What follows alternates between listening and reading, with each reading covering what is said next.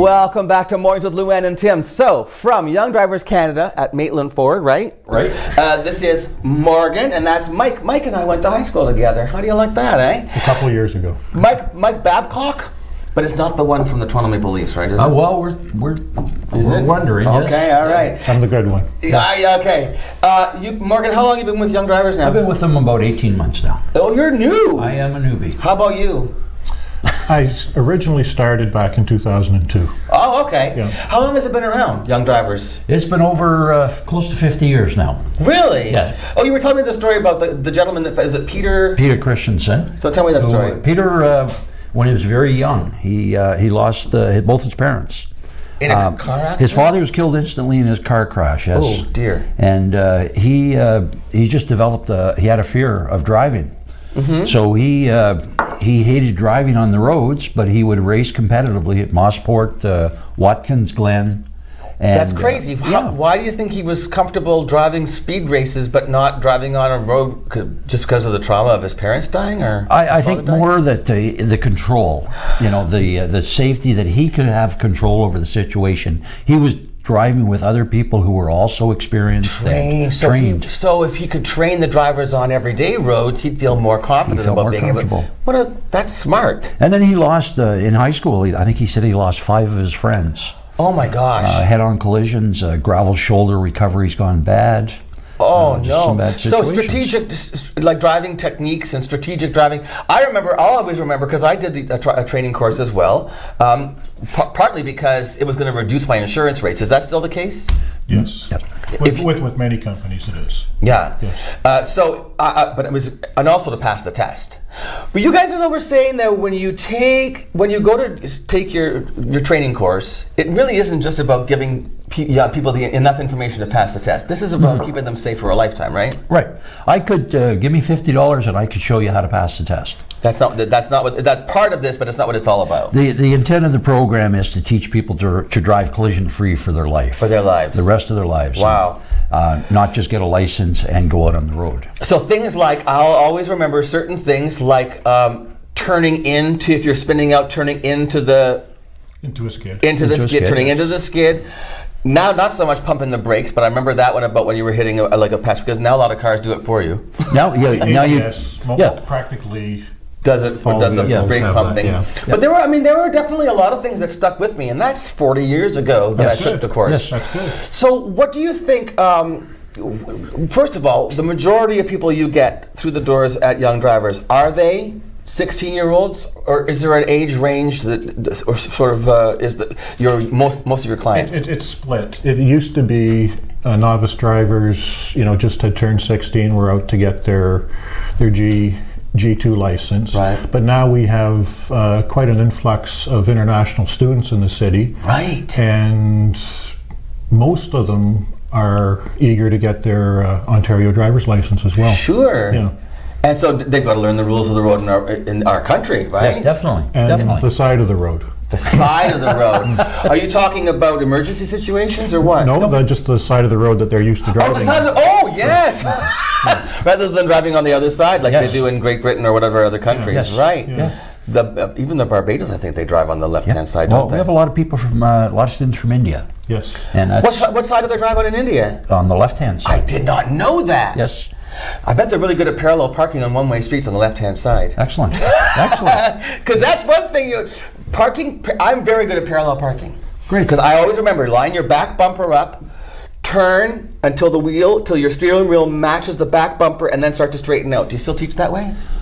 There's a couple of different ways. Different variations, but that's certainly one of them. Yeah. Does parallel parking still freak most drivers out? Is that one thing that gets people going, I don't want, this is hard? It is until they try it. Yeah. It's 26% easier than you think. So. It's what? 26% easier than you think. How do you ever figure that out? Or is he just being funny? No, actually a 3-point turn is more difficult than a parallel park. I can do a 3-point turn. I'm a good driver, but I brake too hard. Tell me about that. Tell me about braking. Braking, you have to be very concerned. There's a number of reasons. First off, most collisions occur are rear end collisions. Following too close? Following too close, Braking or too late. not stopping fast enough. Not paying attention. Not paying attention. Distracted driving. Not giving yourself enough time to slow down if there's an emergency situation. So you're driving along a wet pavement, it's more slippery, you hit a patch of ice. So braking early and smoothly is very important. Plus it saves money on your brake pads. That's what I'm told all the time, that I'm too hard on my brakes because my brake pads wear out quickly. Yes. All the time. Saves money on your gasoline. Is there a new, somebody told me there was a new law, tell me if this is true, that now, if there's a pedestrian in the crosswalk, you can't go through the crosswalk until they've reached the other side of the street. Do you know if that's true? If there are lights. They call it a pedestrian crossover. So if there are lights, I can't make my right-hand turn until that person's out of the crosswalk? Correct. Same, I guess, well, left-hand turn doesn't make any sense. Oh, run one way, Well, one way, it could sure. be, yeah. Wow, when did that happen? Beginning of the year. See, that's what, I did have one rear end collision. It was in Toronto, and it was because I didn't realize that somebody was crossing an intersection because the car ahead of me, and I just assumed he was going to make his turn because I couldn't see the pedestrian.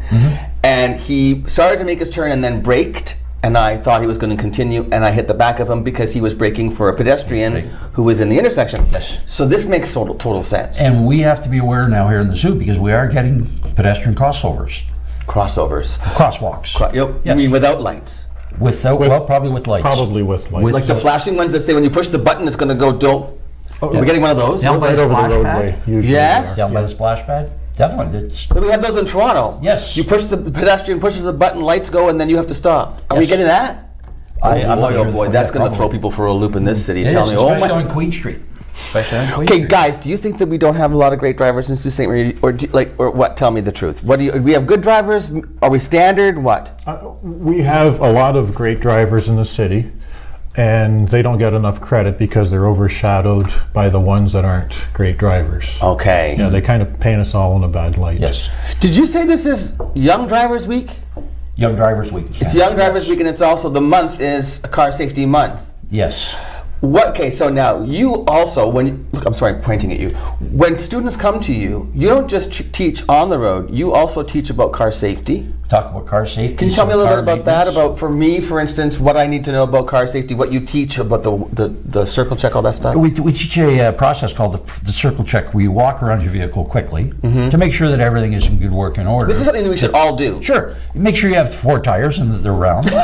Make sure nobody stole your license plate, but also look for things damaged that wasn't there before. Okay. Make sure your windows are clear. Make sure your mirrors are clear. Look for fluid under the front end of the car. Oh, that's not good. Fluid If under you've got a your puddle car, under there, you're in sure. trouble. You don't know what it is. It could be water. Yeah. But it also could be transmission fluid.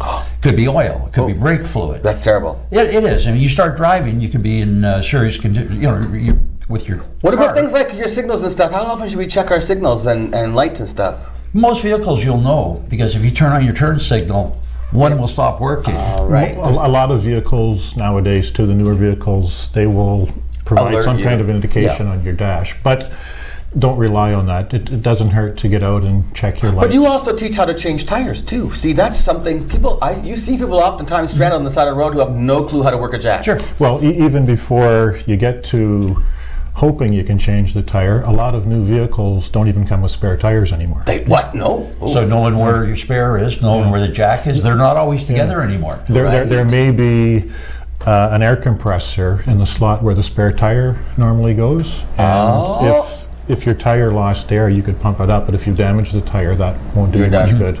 Wow. Yeah. So check that before you go. We'll teach them what to do if you're driving down the road and your hood flies up.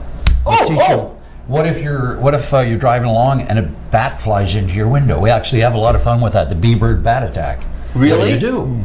Well, I don't know. Yeah, what do you do if your brakes Call fail? Transylvania and see if you have to alert the next of kin. I don't know what. Oh yeah. No, we actually have a bat inside the car that we demonstrate. Okay. Not a real one, of course. No, we couldn't goodness. get one to fly in. Okay, question then. This time of the year, we're heading into winter. What do we need to do to get ready for car safety? Mainly, most importantly, winter tires. I'm doing that on Saturday. Good. Great. Getting my winter tires put on Saturday. Winter tires will increase your stopping distance by 40% over all seasons. All right. Okay. Decrease. So it's Decrease. Decrease. Okay, yeah. It'll make us stop. I'll stop 40%. It's more efficient. More efficient. They're Okay. designed for this type of weather. Okay. Also, make sure all your fluid levels. You're better off to take it in. Take it in and get it tuned up. Yeah. From Maitland Ford does that, don't they? They do a great job.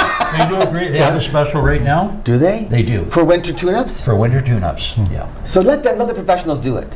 Exactly. Yeah, another factor too that some people don't consider is that in the summertime they will use windshield washer fluid to get the bugs off the windshield, but they're not good below freezing. Below, like, Yeah. you got to get the stuff that's good to minus 40. Yeah, and I think Maitland's just uses minus 40 washer fluid all year round, year so there round. is, so you don't have to run into that You don't problem think- Right. in the fall when the bottles. And your oil, do you need to just something? I think, do they use a different oil in the wintertime or no? Not anymore. Same oil, not anymore. No, basically Okay. you can run. Most of them are semi-synthetic oil. What are you guys going to do when you have self-driving cars?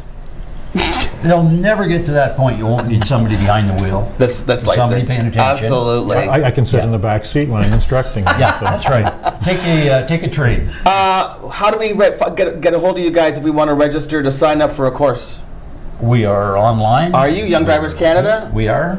Facebook. 759-4545. That's the phone number. That's the 759. 759-4545. That's easy. Yeah, we're at 1124 Great Northern Road. Ta-da. At the back building behind where the used car building is. Okay. That's the YD office and classroom as well. How many instructors are you? Do you know how many you've got? I'm one. He's one. Are you one? Mike is smart. Yeah. So you have 6 guys on six people. I shouldn't say guys. 6 people Yeah, on we have staff. Elliott Lake as well. Do you? Yes. Yeah. So Good to we're know. Between here and Elliott Lake. That's our time, guys. I could have talked to you a lot longer. Maybe you should come back on the show again. Anytime. Okay. Okay, let's do that. Let's do a driver's update and stuff. Okay. So these are the guys from Young Drivers Canada. You can get in touch with them and get your cars ready and tuned up for the winter. Stay safe out there, and if you have any questions, they have the answers. Thanks for being here. Thanks, Tim. We'll be back with You're the man welcome. after this.